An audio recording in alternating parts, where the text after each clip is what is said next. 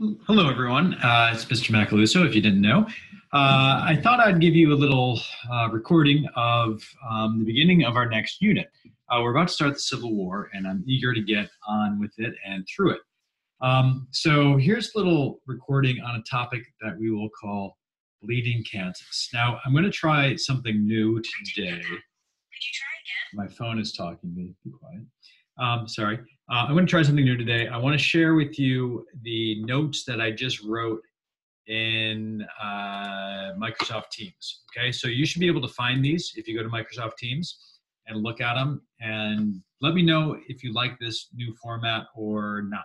Okay, so here's what we're going to talk about. The North and the South have been at loggerheads for some time over the issue of slavery, right? I don't have to review that. We've talked about it quite a bit. Last time we met, we talked about the Republican Party forming. Does anyone remember what caused the Republican Party to form? Let's see, can I think of it? I wish someone could help me out here. Well, was it the Kansas-Nebraska Act? It was, right? You remember that people in the North were really angry that the Kansas-Nebraska Act basically got rid of the Missouri Compromise, which people in the North really liked. It did that so that you could organize that Northern Territory and possibly build a railroad, and that railroad would be very beneficial to one Stephen A. Douglas. Okay, so now we're going to talk about what happens because of the Kansas-Nebraska Act, and it's, again, something that's going to lead to the Civil War. So I call this breaking sectional ties because the North and the South, which have been tied together by Henry Clay's American system, is they're finally going to kind of break apart. One of the things, and this is all from your book, so the reading that I've also assigned will explain this in greater detail. One thing is a novel, and that novel is Uncle Tom's Cabin by Harriet Beecher Stowe, published in 1852. You see a picture right here of one of the scenes, one of the famous scenes in the novel, where a slave girl is trying to escape with her baby across the frozen Ohio River, and there are bloodhounds on her trail. This novel, which is considered to be very kind of sentimental, but was a bestseller, not only in the United States, but also in Europe, especially Britain and France. Okay, it didn't sell very well in the South. They only bought it there so they could burn it. And the thing that the South didn't like about it is that it portrayed slavery in a negative light. Crazy, isn't it? Harriet Beecher Stowe had seen some slaves in Kentucky, and she was horrified by slavery. The Fugitive Slave Act, which we talked about, gets passed in 1850, and she decides to write this novel. And really, the novel, it really kind of pulls on one's heartstrings, especially because we see slave families getting broken up and sold. It's a huge hit in the North. People read this novel and they become galvanized against the Fugitive Slave Act. So this novel actually helped people kind of like, not helped, but motivated them to nullify the Fugitive Slave Act. I mentioned that it was also popular in Britain and France, and that's important because of this. When the Civil War does break out, Britain and France, the governments of those countries, are very tempted to help the South. Now, if you think about this, why would they want to help the South? Well, Britain is ruled by an aristocracy still. It's becoming more democratic, but still those nobles want to hold on to power. And what do they equate the South with? Well, the South looks like kind of an aristocracy. There's that, but more importantly, I think, is this. Would Britain and France benefit from the United States of America becoming the disunited states? Think about what we've talked about in terms of absolute and relative strength. If a country breaks into two, it's half as strong as it used to be. And you can play one off the other, which would be really good for the governments of Britain and France. However, so many people have read the book in those two countries that their governments realize that their people are anti-slavery, meaning they're pro north. So when the war starts, they're going to have to keep their people happy by staying out of the war and not really helping the South as much as the South had hoped for. Okay, so that's Uncle Tom's Cabin. You know, think of a novel that was published in your lifetime that really, really changed the public's mind. Is there one? Harry Potter? We believe in wizards now? I don't, usually. Anyway, so that's Uncle Tom's Cabin, published in 1852. Harriet Beecher Stowe, she's up from Massachusetts. She's like, knows all of those people in the New England Renaissance, Emerson, Thoreau, et al. Okay, so she's up from the Concord area. This is a picture of her. You know, these are early photographs, daguerreotypes, I guess you would call them. Abraham Lincoln is said to have said to Miss Stowe when she visited the White House, "Oh, so you're the little woman who wrote the book that made this great war." Kind of a demeaning thing to say to a person, Abraham, frankly. But it was a different time, and they could say things like that to women and would get punched in the nose the way you probably rightfully should today. This brings us to our next topic, which we'll call Bleeding Kansas. As the name suggests, there's going to be some violence in Kansas. Okay, settlers are going to move into Kansas naturally because it's now open to settlement. It's now an organized territory. But there's this, it's a company, it's kind of more of a nonprofit. I like to think of it as a junior leadership project from the 19th century. And the guy who's running this JLP is Henry Ward Beecher. Does this name sound familiar? It should, because he is the brother of Harriet Beecher Stowe. Okay, so Henry Ward Beecher, he's a reverend. That is, he is a minister in some New England church. And, you know, think about from your literature class, all that that might entail. And he starts this nonprofit called the New England Emigrant Aid Company. Here's his plan. He doesn't want Kansas to become a slave state, which it's likely to do because its neighbor directly to the west is Missouri, which is a slave state. So here's what he does. He raises money and he uses that money to fund New Englanders to go and move out to Kansas and settle there. That's kind of a good idea if you think about it, right? The Kansas-Nebraska Act didn't say who had to move there. And if New Englanders settle there, clearly they're not bringing slaves.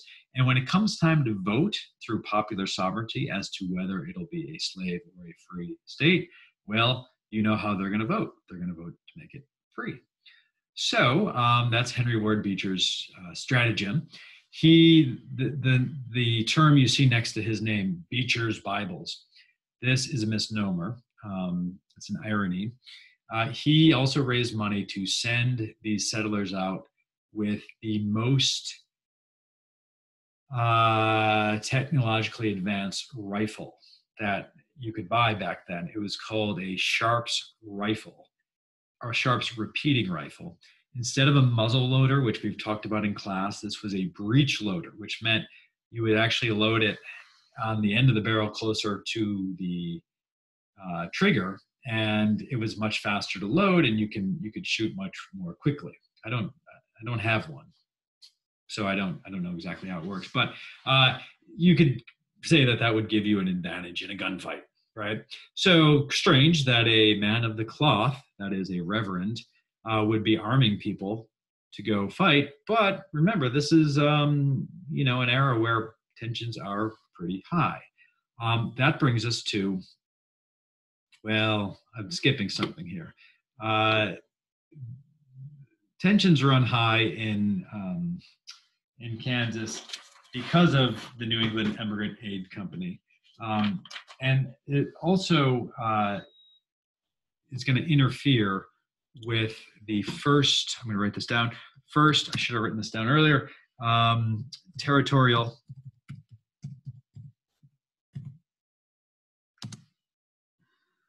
legislative election. Sorry, this is new to me, so I'm a little slow on the uptake. So we've talked about this a couple times this year. When a territory is trying to become a state, it goes through three stages. Can anyone tell me what law created those three stages? Yeah, that's right, the Northwest Ordinance. So we're still dealing with that Northwest Ordinance. Thank you, Thomas Jefferson. You'll recall that the first stage, the territory gets a governor and becomes organized. The second stage, when there's enough people living there, and I don't remember the number, and it doesn't really matter. I think it's 5,000 adult white men. I do remember the number. Dork.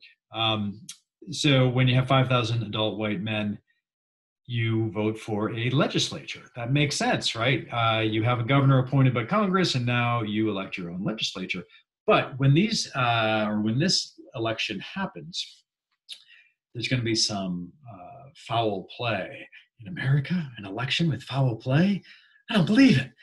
Well, here's what happens. On the day of the election, we get people who we call, that is historians, I'm not a historian, but history calls the border ruffians. They come across the border. Where do you think they come from? They come from Missouri. They're ruffians. Is anyone here a ruffian? Sometimes. What is a ruffian? A ruffian is someone who plays rough. Not spelled the same, but oh well.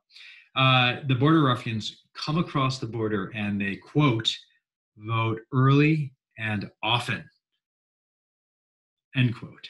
Now, are they allowed to vote in this territorial legislative election? No, because they're not from the territory. If you were allowed to vote, are you allowed to vote often? No. So they're cheating. They're stealing the election, and they're successful. The pro-slavery side wins the election. The anti-slavery people are really angry. And this results in two different governments being formed in Kansas. The government, the legal government, I was going to say legitimate, but it's not really legitimate, but the legal government, the one that's going to be recognized by the federal government, is called what is it called? It is called the Shawnee Mission government.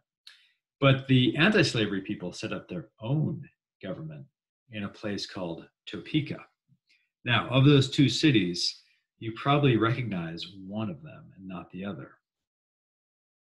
Spoiler, you tell me. Anyway, so you have two different governments trying to govern the same territory. What is that going to lead to? You think about that for a while. Is it good when there's two different governments trying to govern the same place? I'll let you answer that question. So anyway, those are the border ruffians, and that's trouble. Now that we have two governments in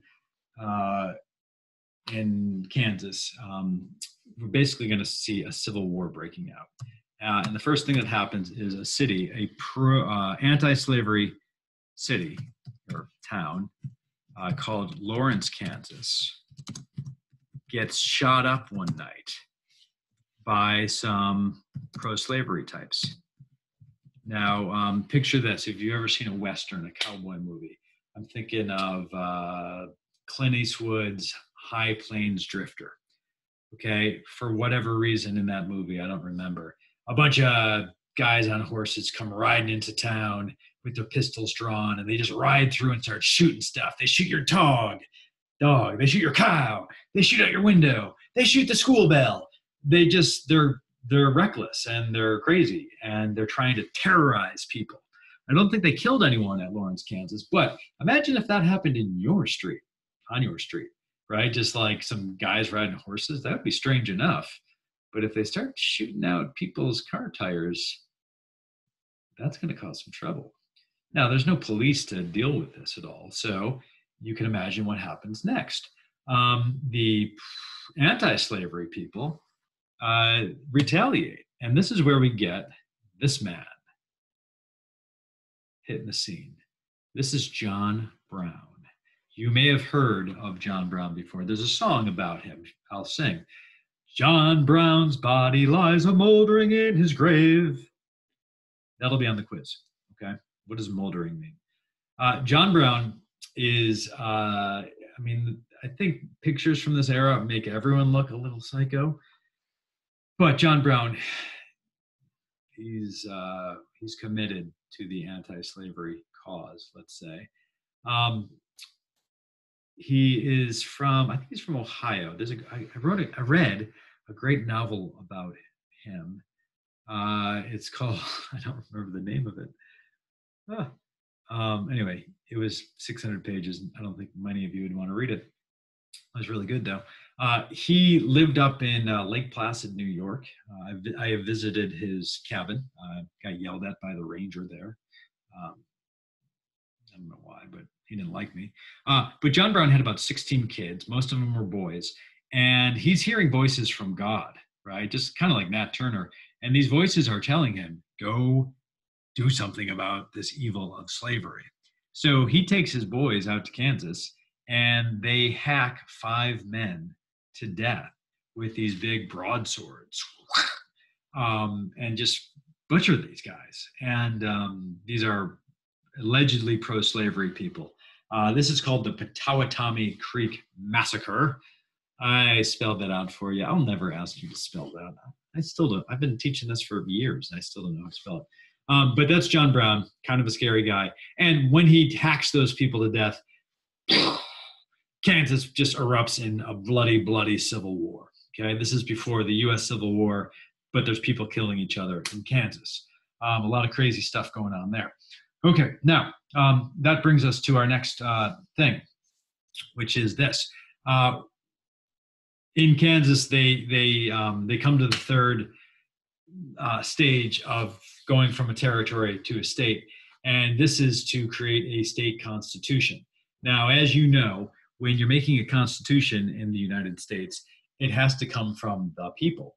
And it's really hard to get all the people together to have them write a constitution. So what they do is they have a convention, some people write that constitution, and then you send it to the people to vote on, right? This is a complicated thing that I've never really been able to fully explain, but basically the Lecompton Constitution gives the voters 2 options. 1, you can vote for the Constitution with slavery, okay? 2, you can vote for the Constitution without slavery, except there's a provision that allows people who already have slaves in Kansas to keep them. That doesn't really seem like much of a choice. It's either slavery or no slavery with slavery.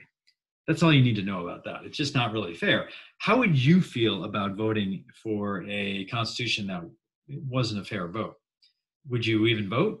Because if you voted, you'd be acting as if the constitution or the vote was fair, right? It'd be like, let's say, let's say you and I, how about me and Cole and I'll say, let's say we play a little one-on-one basketball. I mean, you know who's going to win. Well, Mr. Mack, right? Probably not. But what if I say to Cole, hey, Cole, I've put your net up, right? You know how, like in the gym, the net goes, that's the net you're shooting on. And I've lowered my net so that it's only 5 feet off the ground. I might even be able to dunk that. I'm not sure, but I'm going to try next time I'm coaching badminton in the gym. Should Cole accept that match? He should not, because he will lose, because there's no way for him to score a basket, and it's really easy for me to score a basket. I might only win by 2 points. It might be 2-0, but I'll still win. And what will I do the next day in forum? I will tell everybody that I beat Cole par in a basketball game. And I'll say that as long as I teach, I will tell that story. So Cole should say no. And that's what the anti-slavery people in Kansas do. They say, we're not going to vote for that. So who wins the election? The pro-slavery people. Okay. Now that constitution gets sent to Congress. The president, James Buchanan, is like, oh, that seems like a great constitution. Yeah, we'll take it. But Stephen Douglas puts the kibosh on it. He says no. That is not how I intended the Kansas-Nebraska Act to work out. Sure, I thought Kansas would become a slave state, but not through theft, right? We've just had 2 fraudulent elections. So Stephen Douglas says, no, that's not going to happen. How do you think the South feels about that? Do they feel cheated? Yes, they do. Okay. Now, if you look at the details, they shouldn't feel cheated, but they're not going to look at the details. They're just going to feel cheated. Okay, so that is that. Now, that brings us to some fisticuffs in the U.S. Senate. What are fisticuffs? Those are fisticuffs, right? There's actually no punching going on at all. It actually involves a cane that beats the head of this man here that you see. This is Senator Charles Sumner of Massachusetts. He is a Republican, and he's a very intense Republican who hates slavery. He's from Massachusetts, man. He knows all those Emerson and Thoreau types, and he's just not going to have slavery. And one day he gets up on the Senate floor, on the Senate floor, and he gives a speech. The speech goes on for hours. It's like a 6-hour long speech, and people willingly listen to it. I'm only excerpting this little paragraph, and I don't even want to read that whole paragraph. It looks just too frightening. So I'm going to read just the highlighted part. He is talking about a Southern senator from South Carolina whose name is Andrew Butler. Andrew Butler is pro-slavery guy. And Sumner says of him, of course, he has chosen a mistress to whom he has made his vows, and who, though ugly to others, is always lovely to him, though polluted in the sight of the world, is chaste in his sight. I mean, the harlot, slavery. I don't know why Charles Sumner from Massachusetts had kind of a Southern accent there. But anyway, them there is fighting words. And Andrew Butler is not happy. You can see he doesn't look happy. He kind of looks happy. I don't know. He looks weird. But Andrew Butler, what would a Southern gentleman do to another gentleman who insulted him? I mean, people still fight duels. So you might challenge the man to a duel. But you don't challenge someone who you see to be your inferior to a duel. And Andrew Butler doesn't think that Charles Sumner is a gentleman. There's also kind of like a senatorial rule, unwritten rule, that says you never, ever criticize a fellow senator. Even if you despise your fellow senator, you always say something like, and the honorable gentleman from South Carolina, in his infinite wisdom. You just say stuff like that. So Charles Sumner has just basically called out Andrew Butler, and Andrew Butler is not so happy about it. His nephew, Preston Brooks, is a congressman. They're both Democrats. He's a congressman, and Preston Brooks he's the cousin of Andrew Butler, and he's not going to stand for this. So he walks into the Senate chamber. And if any of you during our field trip in the fall went to the Senate chamber, probably took you to the very place that this happened. He walked up to Sumner's desk, and he's got this cane in his hand. And he just walks up to him, and he starts striking him in the head and smashing his head, and Sumner lays in a pool of blood. And imagine that happening today, Old Mitch McConnell laying, someone getting hit in the head with a cane. That would be ugly. And that just inflames tensions on both sides, right? The South is, can't believe that this senator said what he said, and that they're so happy that Preston Brooks gave him the 1-4.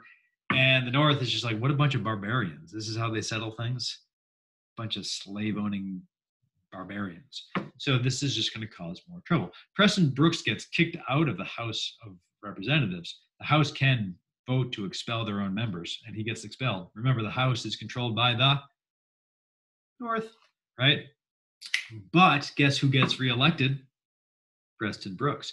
Also, every year on his birthday, people send him canes in the mail. He gets hundreds and hundreds of canes. That is kind of barbaric. Kind of funny, too. As long as those canes are used for the proper purpose. Okay, so that's Preston Brooks and his cane. And then the last thing I want to talk about is this, the Dred Scott decision, okay? And the Dred Scott decision is, I promise, well, it's not exactly the last thing that leads to war, but it's close. By the way, the Charles Sumner thing was in 1856. Dred Scott, same year. This is a Supreme Court case It's about a slave named Dred Scott, whose owner is a surgeon in the army. And the army sends Dred Scott's owner up to Wisconsin, and he brings his slave with him. Right now, as you should recall, Wisconsin, by the Northwest Ordinance, is a free territory. Right? Congress made it a free territory way back under the Articles of Confederation, right? Way back when. And then the Congress under the Constitution passed that law again. So it's always been a slave territory, and he brings his slave up there. He brings his slave back home to the South. He eventually dies, and Dred Scott decides, hey, that don't seem right. How can I be a slave in a free territory? So he sues for his freedom. Apparently, the surgeon's wife, who still owned Dred, allowed him to do this. I think he had some outside help. It's not so easy to go to the Supreme Court, but he goes to the Supreme Court, and his argument is basically like, I was a slave, but I was brought to free territory where slavery was illegal. So doesn't that make me free? And we get considered to be one of the worst decisions in American history from the Supreme Court. There's going to be a lot of them. People make mistakes. This is more than a mistake. This is a terrible decision, and it helps bring on the Civil War. The Chief Justice in this case is a Marylander. His name is Roger Taney. He's the Chief Justice of the Supreme Court, and he makes this decision. He says, well, look, the Fifth Amendment, here's the Fifth Amendment. It's a big one. Take your time to read it. But the Fifth Amendment, I highlighted the pertinent clause, says, it says that no person shall be deprived of life, liberty, or property without due process of law. And Taney says, well, if that's true, then a person who owns a slave cannot bring that, or can bring that slave to a free territory, and no one can take that slave away, because that would be by taking away someone's property without due process of law. That kind of mystifies me, because Congress passed the law. That's due process, and the law says you can't take away, or you can't have slavery in Wisconsin. Okay, Taney though says this, and it is Taney, by the way, not Taney, but it's Taney. Taney says, well, first, Dred Scott is a black man, and black people cannot sue in the U.S. court system. So I could just throw this case out, but I'm going to go ahead and make a much broader ruling, and that ruling is going to invalidate the Northwest Ordinance, the part of it that says the territory is going to be free. He says Congress can't make this. He says Congress has no power, because of the Fifth Amendment, to deprive people of their property without due process in a territory. That is earth-shattering. What is he saying? He's saying that the Missouri Compromise, which barred slavery in the territories, was unconstitutional. He's going back even further than that and saying Congress has never been able to bar slavery in the territories, which means slave owners could bring their slaves to any territory they wanted to, and you could make, slave states out of that territory. And that just causes lots of unhappiness in the North. And what do you suppose Northerners say about that ruling? Yeah, they say, like, well, we're going to nullify that. That is a bad ruling. We're not going to listen to it. And how does the South feel about that? They feel like, oh, once again, the North is just doing whatever it wants to do. And so that really, really sets the nation on a course for war. Now, Roger Taney, there used to be a statue of him in front of the State House in Annapolis. I used to take little Sophie when she was a young girl. We would go out to breakfast every Saturday at Chicken Ruth's Greasy Spoon Diner.